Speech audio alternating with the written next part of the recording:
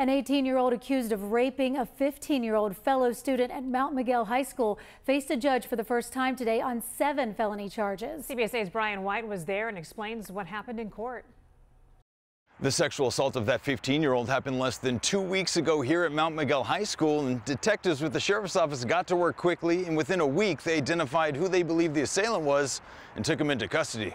Enters a not guilty plea, denial to any and all allegations, request the appointment of the public defender's office. 18-year-old Reyvon English pleading not guilty to a number of forcible sex crimes, including rape, kidnapping, and false imprisonment.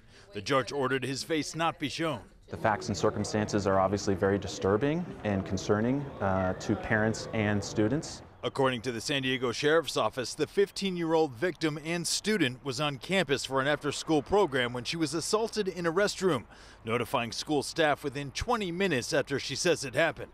After a week-long investigation identifying English as the suspect, he turned himself in to the Rancho San Diego Sheriff's Station. Students should feel safe at school, especially young girls. They should feel safe to use the bathroom in peace, and it's our commitment to hold this defendant accountable to the fullest extent of the law. Deputy District Attorney Clayton Carr says English is facing a maximum sentence of 84 years to life in prison if convicted on all charges.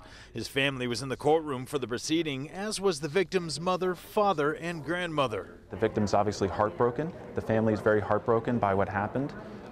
They are committed to protecting their daughter.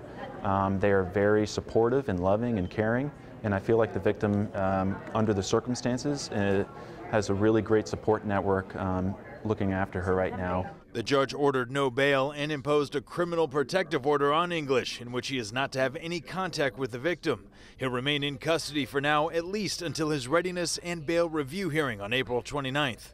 At the East County Regional Courthouse, Brian White, CBS 8.